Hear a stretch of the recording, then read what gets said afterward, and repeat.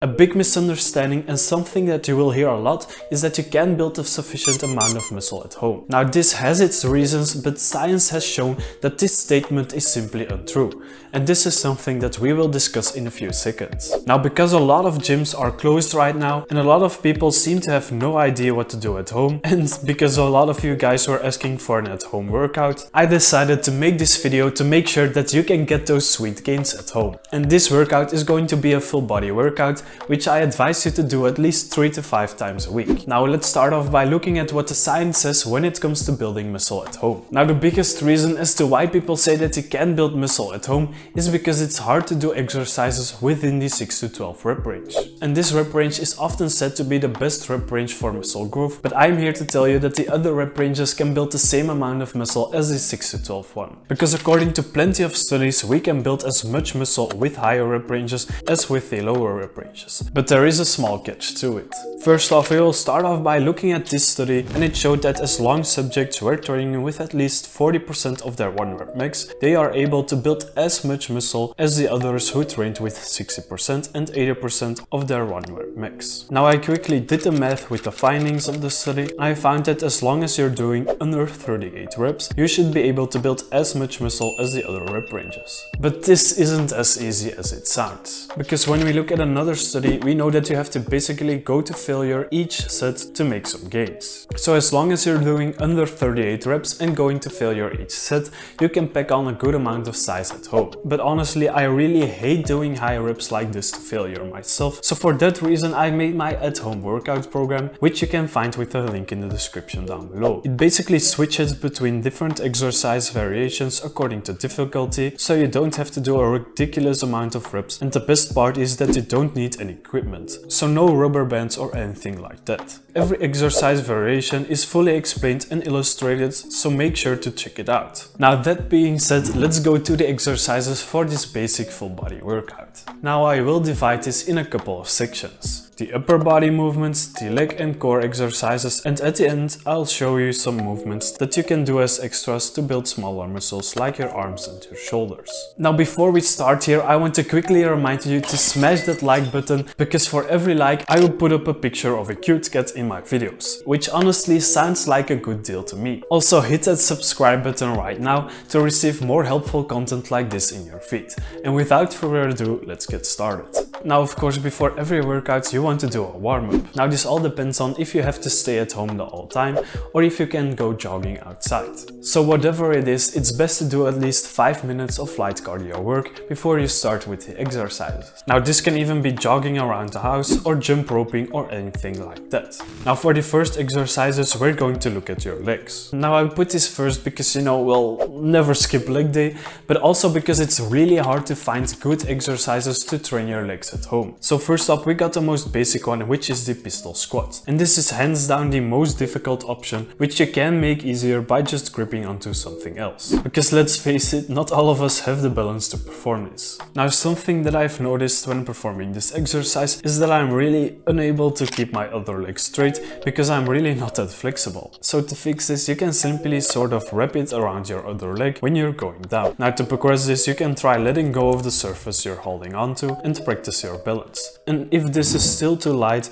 you can try adding some weight with the backpack or anything like that. I'd definitely be surprised if you would be able to bang out 38 reps with this, so I definitely challenge you to get to this amount of reps. And for the next exercise, we're going to take a look at the hamstrings, but well, this is a difficult one to find an exercise for, and I've seen a lot of people do Nordic hamstring curls, but I really don't like that exercise. Mostly because, well, it's hard to find something where you can stick your feet under. You can, for example, use a couch, but this is not the only reason. This exercise mainly focuses on the eccentric, and it puts my knees in an awkward position, so we're going to do leg curls on the ground instead, which you can also find in my at-home workout program with different variations. Now depending on how rough your floor is, the difficulty will be different, but you basically want to slide your heels like you would during a leg curl while keeping your body in a plank position and then extend your legs. This should allow you to feel a nice contraction, and I personally already feel my hamstrings working a lot. Now you can use thick socks or some other sort of sliding pads, but anything really works. Let's not waste any time and go right into the next exercise, which is the single-legged calf raise. And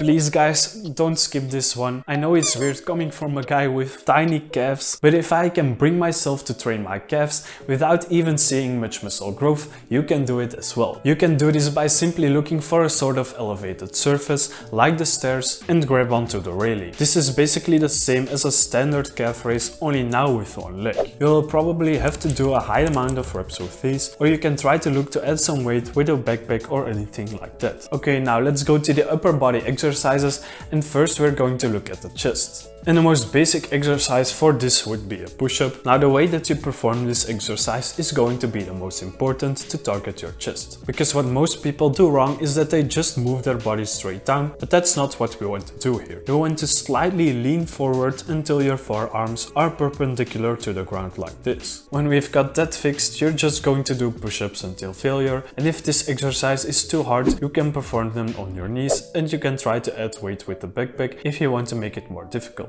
And for the next exercise we're going to do some rear delt work, because well, now is a good time to actually focus on your weak points. And for most people this is their rear delts. And if they aren't lagging, you can always do pike push-ups to target your front delts. But for now let's go to the rear delts, which you can target with a reverse fly hold against the wall. And this doesn't seem like a difficult exercise, but hell, I even struggle a lot when doing this. Try to hold them as long as possible, and to make it harder you can step away a bit further from the wall, and you're almost guaranteed to feel this working, and this is hands down one of my favorite exercises for rear delts with just body weight. If it's too hard to perform this with straight arms, you can always do them with your elbows, and you want to try to bring your arms back as much as possible to really engage those muscles. And now that we've got chest and shoulders out of the way, let's move on to the back muscles. Now hands down the best exercise would be a pull-up, so if you don't have a pull-up bar, I'll put a link down in the description below. Now I can't do this myself anymore because my pull-up bar kind of broke down after plenty of years of hard work, but we can use a door as an alternative and put a book under it to prevent the hinges from breaking down. It will be a bit different than a normal pull-up, but this works fine. Now if you don't want to risk breaking down your door,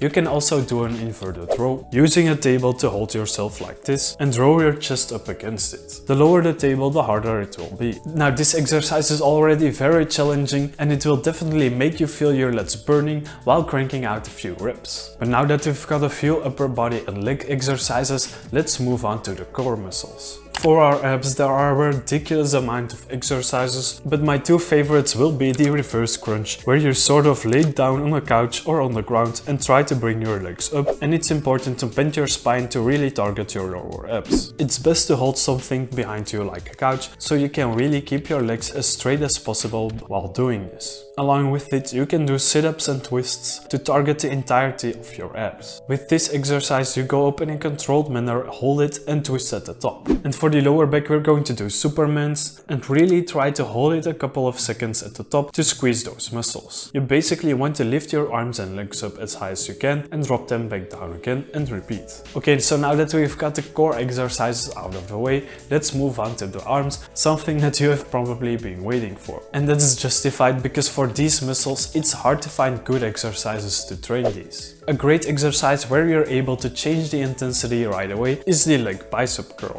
You might look weird doing this, but well, you're at home so it doesn't really matter. You basically try to give some resistance with your leg while curling it with your bicep. So depending on how much resistance you give, the harder it will get, and that's why it's such a great bodyweight only option. Now the only downside of this is that it requires some type of coordination, and you want to make sure to grab onto something so you don't fall over. For the triceps you can do sort of an overhead tricep extension against the wall, or anything you might have where you can hold onto while doing this. You basically want to stand against the wall and place your hands against it like this and do some extensions. Now you can go lower and lower each time to make it more difficult, so if you're able to mark the wall you might want to draw some lines, but I don't really want to ruin it, so I just try to remember where I place my hands. Now the next exercise is going to be a replacement for the dumbbell lateral raise, and you can basically just grab a backpack with some books or even rocks in it, or just a pack of water. And this is just to replace the dumbbells, and you want to do as much reps as you can. Most people even perform this exercise wrong, so this is a good time to drop down your ego and focus some more on technique. Now here's a quick list with all the exercises in the recommended sets. The reps are just as much as you can, but as I've said before, you can always check out my Spartan Physique at Home program, which includes a lot of exercises, so it doesn't really get boring and you're still able to target every other muscle at home, so make sure to check it out if you're interested. Smash the like button, subscribe, and I'll see you guys later.